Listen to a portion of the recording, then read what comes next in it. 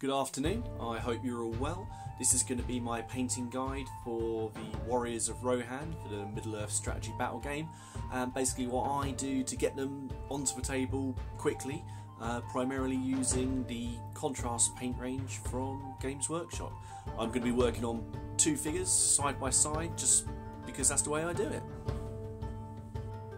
Okay, so to get things started, I've undercoated both models with a spray of the Citadel Grey Sear undercoat spray, and I've just done that all around both models, just trying to get a nice even coat. Not going to bother doing any kind of zenithal highlighting with a lighter spray, as these are just foot troops, and to be honest I just want to get them on the table. So the first colour to use is Militarum Green, and I'm going for the largest area, which is the cloak of both warriors. This is a great sort of army green, and it works really well with the Rohan colours, especially if you look at the sort of source pictures for these from the film. They've kind of got this light army green kind of cloak. When I'm putting this on, I'm trying not to let it pull, and you'll see that I drag the brush down, just trying to move that colour to the bottom of the cloak, and I just want to do this all over both models. While those are both drying, we're going to work on the tunics for both of the warriors. So for the guy with the spear, I'm going to do a red tunic, and for the other guy holding the sword, I'm going to do a darker, richer green. So starting with the sword wielding model, I'm going to use Dark Angel's green, and I'm just going to hit all of the areas where the tunic is visible. Trying really hard not to get any of the contrast paint on the leather armour areas. It's not the end of the world if it does go on there, but it will just take a little bit longer because you'll have to repaint that with a different base coat. I'm just trying to get all of these, and then I'll just put them on one side to dry. Right, working on the second warrior, I'm using Blood Angel's red in exactly the same way that I used the Dark Angel's green on the previous warrior. The only exception here is it doesn't matter if any of that red goes onto the scale armour, because I'm going to be basing that with a silver colour, so you can afford to be a little bit less neat on this one. Now it's time to work on the leather armour, and I'm going to use my favourite contrast paint for this, and that's Gore Grunta Fur, which is this lovely sort of chestnut brown colour. Just going to paint that all over the leather parts of the armour on both models, and just be careful again not to get it on the areas that you've already painted. I'm now going to base coat all of the metal areas on both models with a dark silver. I use Gunmetal from the Vallejo game colour range, but any sort of dark metallic silver will do. So I'm just going to paint this over the scale armour, the helmet, the metal part of the spear, and the boss of the shield. Skeleton Horde now from the contrast paint range, and I'm going to be painting all of the greaves, wristbands and leather strapping on both models, and this just gives a bit of nice tonal variation because it's just a bit lighter, and therefore those details will stand out slightly. When you're doing models like this, which are sort of very green and brown earthy tones, sometimes there can be a lot of similarity and therefore you can lose certain aspects, so it's nice to vary things up where you can.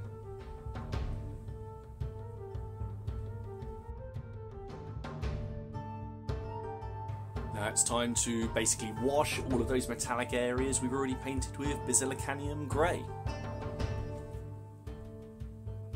As I'm working on this guy, I'm now going to paint the shaft of the spear with Ushabti Bone, the Games Workshop paint, just being careful not to get it on any other areas.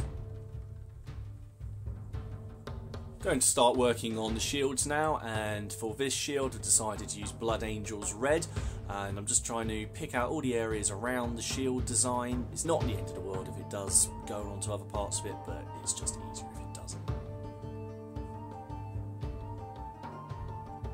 Right, now I'm going to base coat the flesh, and for contrast painting I like to base coat all of my flesh areas with the GW paint Pallid Witch Flesh. It's a really nice undercoat to work from, and when you put a contrast paint over it, it's just a bit warmer, especially if you're doing living people. Just a quick layer now of the contrast paint Skeleton Horde over the haft of the spear.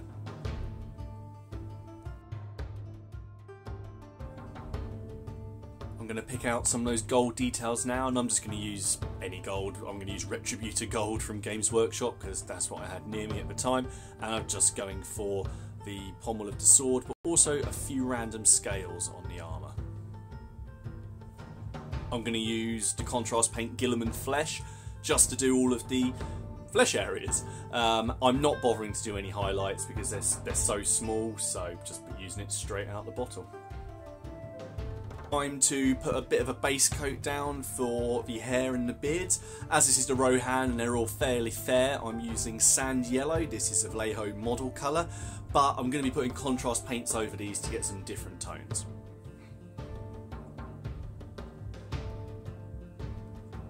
For this guy, I want him to have sort of a light brown gingery hair, so I'm going to get that great Gore Grunta Fur, and I'm just going to paint it all over the areas on this model, which I've base coated with the sand yellow.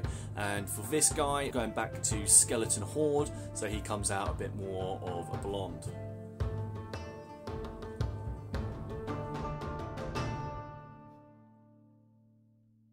Time to work on the shields again, and I'm using Iyandun Yellow for the inner ring of the red shield, and then I'm going to switch to Apothecary White, and I'm going to use that to shade the horses and all of those triangular details. Now that's dry, I'm just going to use White Scar, and I'm just going to use that to highlight those same areas. Quick coat of the contrast paint Wyldwood over the reverse of the shields. Right, to finish things off, I'm doing an all-over dry brush of the Vallejo colour Deck Tan, and primarily focusing on the cloaks and sort of the tunic areas, just to add a bit of wear and tear. Okay, they've now dried and I've stuck the shields on. I've added a little bit of extra gold detailing to the helmet of this one just to get him to stand out a little bit, but overall I'm really pleased. It's a pretty simple method that I use here. Again, it's just designed so I can get things onto the table quickly, and this could also be used for sort of Vikings, Saxons, Normans in historical ranges as well, so all it's left to do is base them. Okay, and I've now based them, and I've used a fairly straightforward basing scheme, and to do that I've just used ground covers. I've used some 4mm dead grass, static grass to mimic that look we see on the Pelennor fields in the films, and I've also just added a tuft to the base of the spear throwing model. I just wanted to keep the basing nice and simple, just along with the rest of the model, and I'm pleased with how these have come out. Doing it this way, I can paint two of these guys in about 15 minutes if you take out a little bit of the drying time. Obviously the base and the glue takes a little bit of time to dry, but that way it doesn't become monotonous. I can paint these as I'm painting other models, which is what I tend to do, and while I've got other things drying I just do a little bit on these.